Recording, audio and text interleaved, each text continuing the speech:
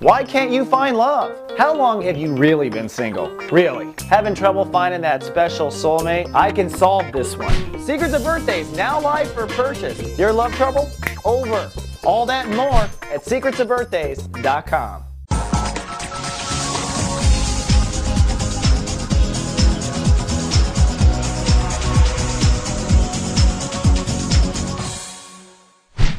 Hello, my Sagittarians, and welcome to Friday. It's finally Friday. Well, overcast, depressed, shallow conversation, and no fun all through the weekend. That's my prediction for the Sagittariuses. April Fools. Actually, cloudy, nesting, and resting today for the Sagittariuses. Sorry, Sag, I had to come up with whatever it is you would absolutely hate. The moon is in Pisces, so emotional focus is on your self-nurturing today. In fact, the moon's the ruling planet. So your emotions are telling you a lot about the state of your inner child and how that state is affected by self-nurturing. So make sure your inner child is what's speaking to you today. See what he or she is thinking or feeling or whatnot. And your spiritual job is to be a good mommy to your own inner child.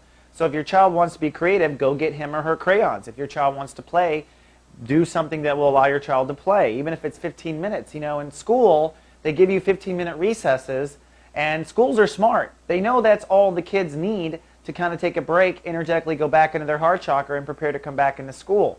Give yourself a recess today if that's what you need. But this is all building up to Lightcast Day on Sunday, the most powerful day of the month to set our intentions into motion. It's the best day to start a new habit. It's the best day to start a new life every 30 days.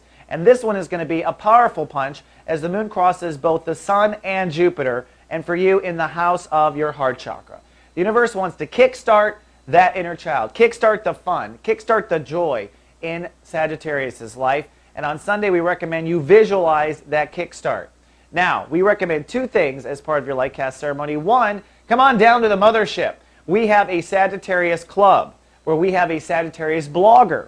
His name is Drew the Druid. He doesn't go by Drew the Druid anymore, but he's still a Druid to me. And what he does is he writes out very eloquently what he's Lightcasting, his challenges as a Sagittarius, something just to kind of be more specific than I can get in this actual horoscope. And we encourage our soul gardeners to post what you're Lightcasting underneath Drew, so we have collective group manifestation going on there. So make sure you show up, you post what you want, and you bless everyone else's. All right? That's us all working together. Then, privately, we recommend a Lightcast ceremony. On Sunday, fill your heart with some love and visualize the fun and joy that you want. We are on the brink of a 7-year makeover where Sagittarius are going to go from their life now to a life of super fun, super joy, super creativity, but you got to tell the universe where you're going. God, universe is the map quest, but you must put in the destination. So visualize on Sunday this joyful life. Put yourself in that space. Fill your heart with Disneyland kind of vibration. Well, Disney was a Sagittarius, by the way. And hold that space as long as you can and release. All right, Sag, this is an exciting Lightcast Day. Time for your dreams to come true. Do the work.